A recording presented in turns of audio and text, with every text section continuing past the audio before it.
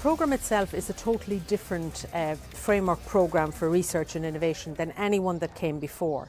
Because on this occasion there were a number of issues that we wanted to tackle. We wanted first of all to reduce all the bureaucracy. So in other words, to allow scientists and researchers to be able to apply without having to be constantly filling up forms. So the first thing that we did was we radically simplified the programme. Then we looked at the architecture of the programme and we said, okay, we'll have 3 pillars. The first pillar is all about supporting excellence, so that means supporting the European Research Council, which is the Champions League, if you like, of research and science in Europe. So it's about basic fundamental research and funding that. The second pillar, all about industrial leadership, so ensuring that we have greater synergies between industry and academia and getting more industries involved. And thirdly, tackling the societal challenges, whether it's climate change or food security or health, all these areas, energy security, that are of huge importance to Europe, but indeed to the world. So getting all of those to work together. Also, Horizon 2020 is about helping small and medium-sized companies because they're the backbone of the European economy. And up to now, very few of them wanted to be involved in the European programmes because they found them too complicated. Now it's easier, much easier for them to apply. They get their money much faster. The rules are the same right across the whole programme, regardless of which area of the Commission they're going to be dealing with.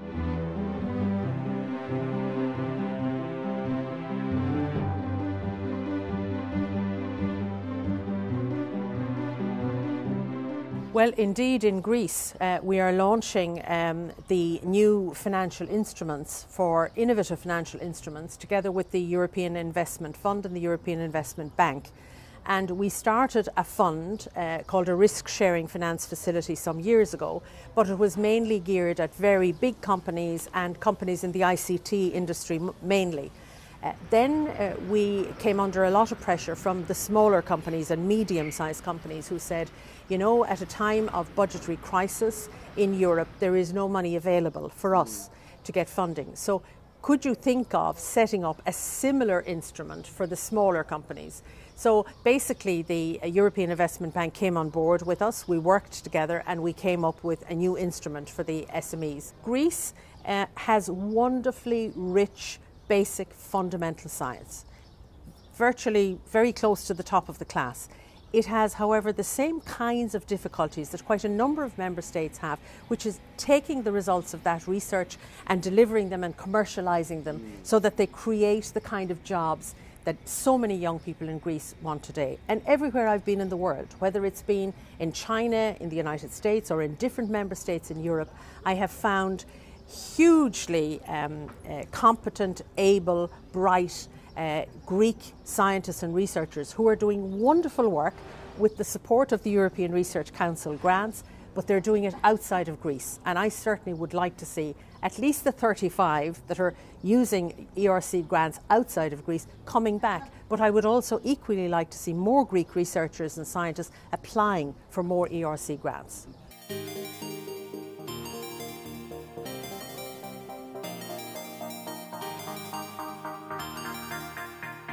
Well, if you look at the strengths that Greece has in ICT, in aeronautics, in shipping, in the oceans, all of these areas, food, health, that's what we're asking member states really to do, is we're asking the governments and regional authorities, look at your country, look at your region.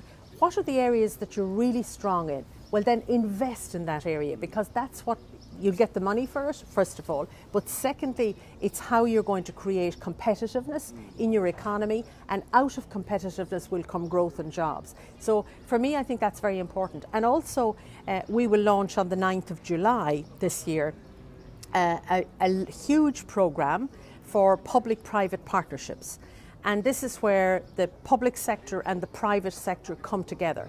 And here again, there are huge opportunities for Greece because it's in areas like health, it's in areas like aeronautics, all of these areas of fuel cells, hydrogen, all of that area that again, Greek researchers and scientists and small companies have been involved in.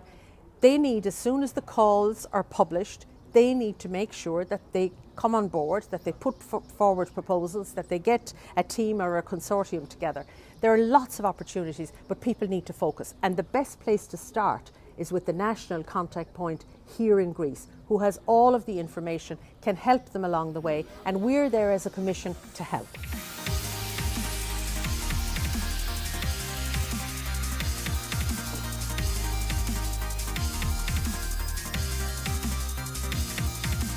The really important thing for the new Commission coming in is that the policy structure has already been agreed, has been adopted, not just in the Commission, but with the Council of Ministers and with the European Parliament. So really the new Commissioners coming in will be able to hit the ground running, get the work done immediately.